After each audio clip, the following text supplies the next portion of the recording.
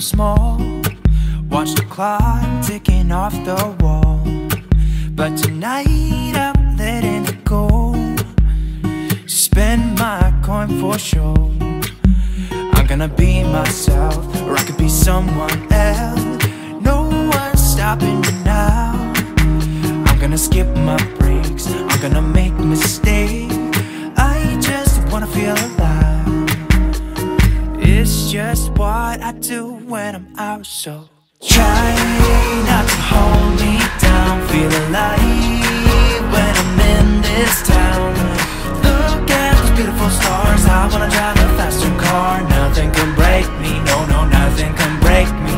Try not to hold me down. Feel alive when I'm in this town.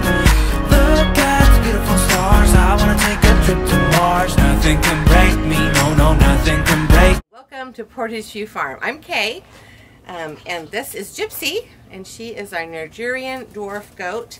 And we raise these Nigerian dwarf goats because, number one, when we were first getting into goats with my youngest daughter, she started with pygmy goats and later found out that they aren't really much use. They are just kind of a lawn ornament, and they won't even eat your lawn.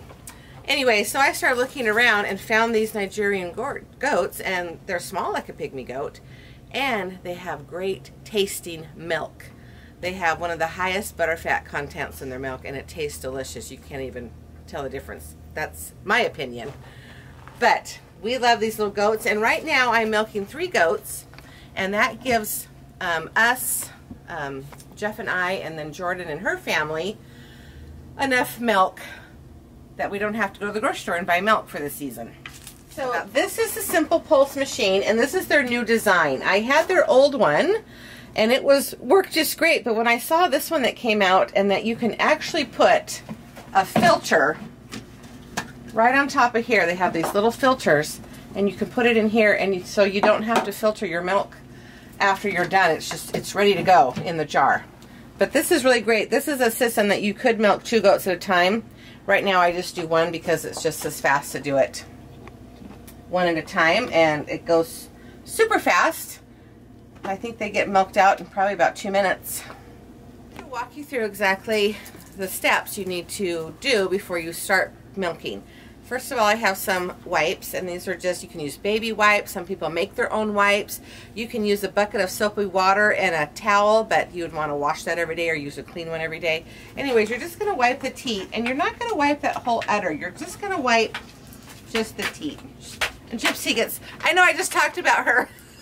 She is good on the stand, but she gets nervous sometimes. She's just funny that way. But anyways, you wipe it. Just the part. You don't want to wash that whole udder because you don't want all the extra dirt coming down. And then I will express a little bit of milk out, and that's just to clear the orifices. A lot of people will do it into a strip cup, a little cup, and they might be looking for clots or blood in case your goat might have mastitis. So that's something you want to look for. I don't do that just because I know my goats. And you can even squeeze it into your little wipe here, and you could see if there was any blood or anything like that. But clear the orifices. Then we're going to start up the machine and get her hooked up. Look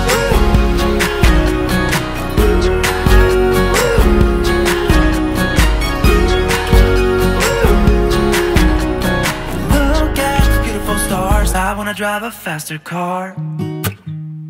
Lay my troubles to rest. Blow the smoke through my cigarette. City lights looking fine, and I know this is my time now. I'm gonna be myself, or I could be someone else. No one's stopping me now. I'm gonna skip my breaks, I'm gonna make mistakes. I just wanna feel alive. It's just what I do when I'm out, so try not to hold me down. Feel alive when I'm in this town. Look at those beautiful stars. I wanna drive a faster car. Nothing can break me, no, no, nothing can break me. Try not to hold me down. Feel alive when I'm in this town.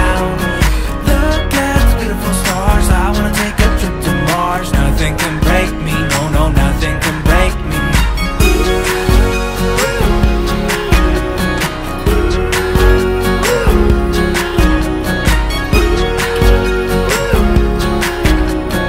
Look at the beautiful stars. I wanna drive a faster car. I'm gonna be myself. I'm gonna be someone else. I'm gonna be myself. I'm gonna be someone else. I'm gonna skip my breaks. I'm gonna make mistakes. I'm gonna skip my breaks. I'm gonna make mistakes. I'm gonna be myself. I'm gonna be someone else. I'm gonna be myself. I'm gonna be someone else. I'm gonna skip my breaks. I'm gonna make mistakes. I'm gonna skip my breaks. I'm gonna make mistakes. Try. Completely done. You might have seen me clearing the inflators, and that's just clearing all the milk out of the line. And then what I do is right when I'm done is I take this off. This is going to be my cleaning jar when I clean the lines. And I get this right off because one time my cleaning solution went into my milk one time and then I had to cry. But there's our milk for the day, and it's going to go right into this refrigerator.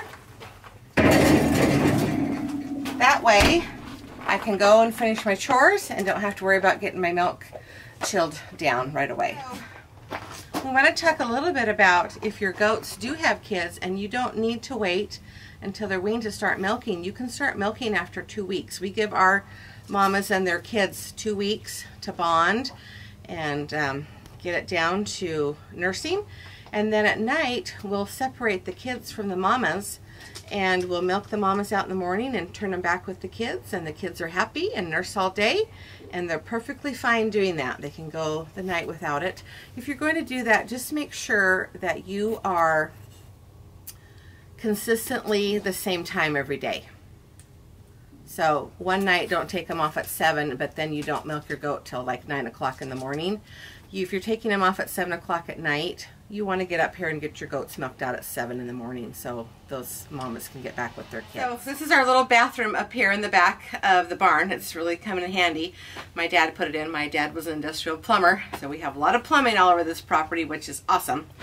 But we have some hot water in here, and I have 2 buckets, and these I think are, I can't remember what these were. I think they're about a 3-gallon maybe. That's about all you need, you know, 3 to 4 gallons. You don't need a big 5-gallon bucket. But I have 2 dedicated buckets. I don't let anyone use them. This is for my cleaning of my milk lines. And so one's going to get some Dawn dish soap, and it's just a little squirt. You don't need very much. And then the other one gets a little splash of Clorox bleach. And then Clorox will get hot water.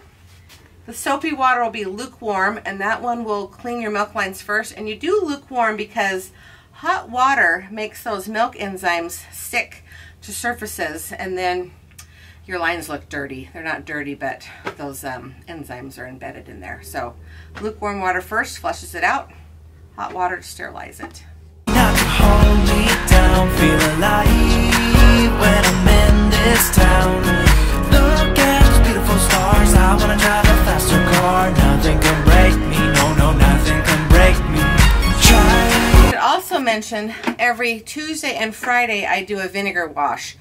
You can get an acid cleaner like a milk line cleaner, but vinegar works just as well. And I only fill this bucket about halfway full of hot water and about a half a cup of vinegar. And the reason I have these bigger buckets is because I'm going to get my milk lines in there and kind of wash them around. But with the vinegar, I just need to suck some through the lines. One thing I also do every Saturday is I take everything apart and clean it. I clean this milk line with a brush. It gets a cable brush run through it. And these are left to soak for the day, and then I put it back together at night. And that just has to be done once a week, but pretty simple. It went pretty quick. It doesn't take long at all to clean this machine. It's really great. I really love it. So that's how we milk our Nigerians, and really simple. I suggest the Simple Pulse. I love it, but there's many options out there for you to milk your goats. And like and subscribe. See you later. Not to hold me